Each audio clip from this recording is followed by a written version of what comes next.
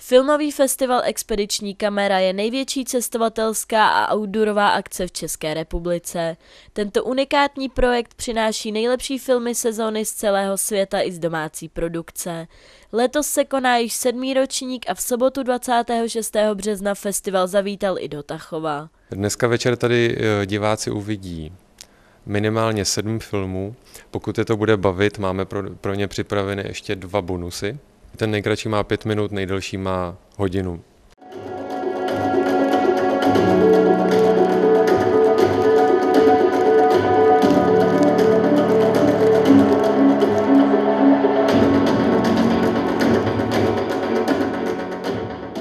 Festival probíhá od února do dubna a letos zavítá do 221 měst České a Slovenské republiky.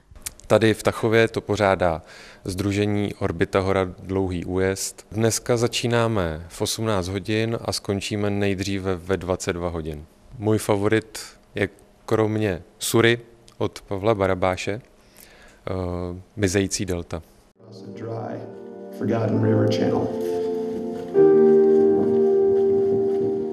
My backyard river, Colorado. I've been chasing it for most of my life.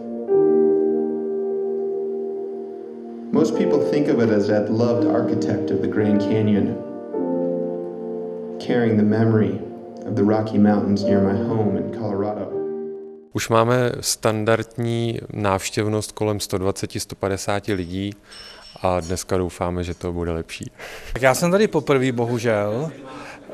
Důvodem je to, že jsem vlastně vždycky se chtěl toho zúčastnit, vždycky mi do toho něco vlezlo, takže letos jsem to konečně stihl, takže se na to moc těším. Jsem tu asi skoro pokaždý, kromě loňska se nebyl asi, a chodím si nejradši na letní, jako to dobrodružství, jaký tam je. To. Mě baví filmy, které jsou nejenom cestopisní, ale které trošku ukazují i víc v té dané zemi nebo nějakou problematiku s tou zemí spojenou.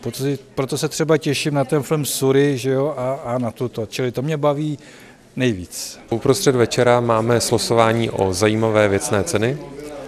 Každý návštěvník dostane u vstupu anketní lístek a ten potom slosujeme a může vyhrát zajímavou cenu nějakou.